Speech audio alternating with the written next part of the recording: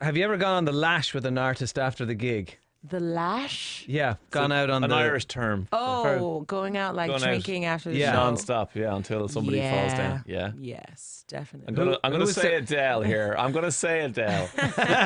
Who was the biggest party animal that you've worked with? Most likely to take you out on the lash. Uh, yeah, I mean, Adele is she's just so young and cool and fun. And so, I mean, they all are pretty awesome. But yeah, she's probably like the one who's like, come on, everybody, just come and let's have a drink and hang. What's the nicest thing a singer has done for a backing singer that you know of?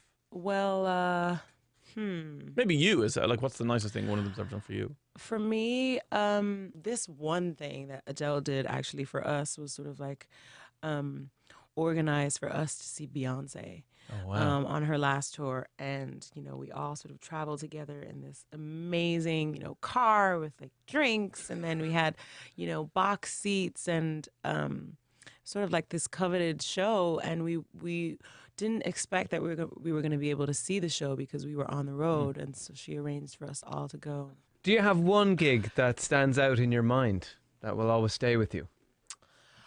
Oh, you know, this last tour that I did with Adele, we did a run in Australia and New Zealand, and in total we played to 700,000 people. Oh my God. And every single one of those shows was just absolutely amazing. They were in stadiums, and every night we played to like tens of thousands of people. And there was one moment in the show where she asked everyone to sort of take their phones out and turn the light on. And so the entire stadium was just full of lights. And I definitely think I'll probably remember that. Flowers or trouser snake? That's Brandon or Justin? Because you've sung with both of them. Oh gosh.